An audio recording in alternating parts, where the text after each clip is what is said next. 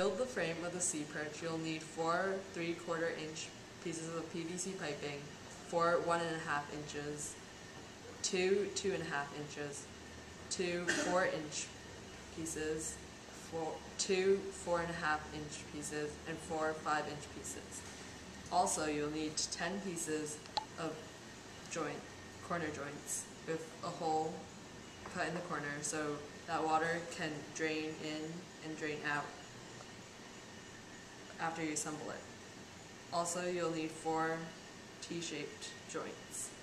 Alright, to begin, we're going to take the 4-inch pieces and put 2 T-joints on the end.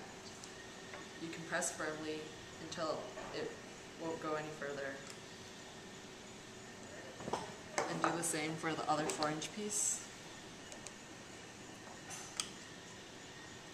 Now on the end of these, we're going to add a 1.5-inch piece into this end, and then one into the other end.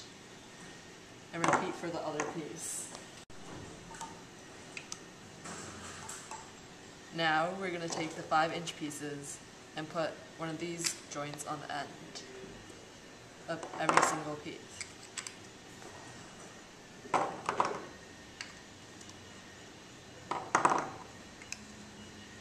For 2 of these pieces, you'll need to add another one of these on the other end.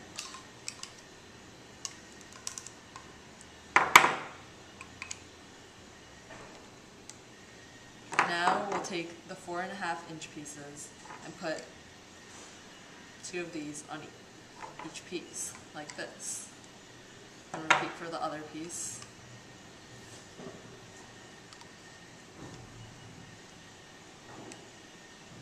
Now we'll put the pieces together. On this, we'll add a 5-inch piece on one end, and then we'll put in a 2.5-inch piece on the other end. And repeat for the other piece.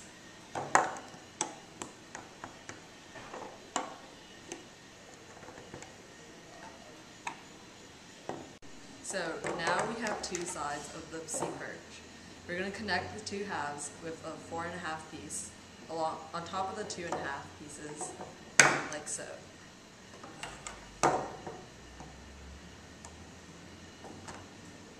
And also, you take the other 4.5 piece and put it towards the end with a 5-inch piece.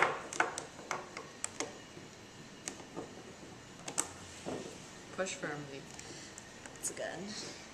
And now we have to put these 2 pieces, both 5 inches. We'll connect them to this end.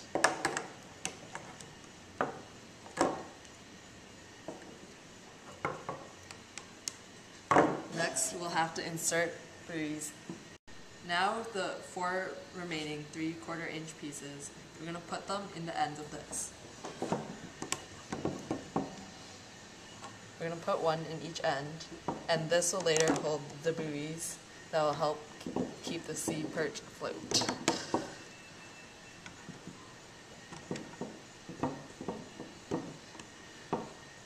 Now, here we have 2 rods, H beams, and then we have 2 buoys.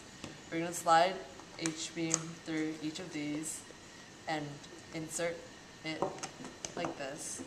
Push it through to one end, and then you can pull this open slightly and stick in the other end. Now repeat with the other side.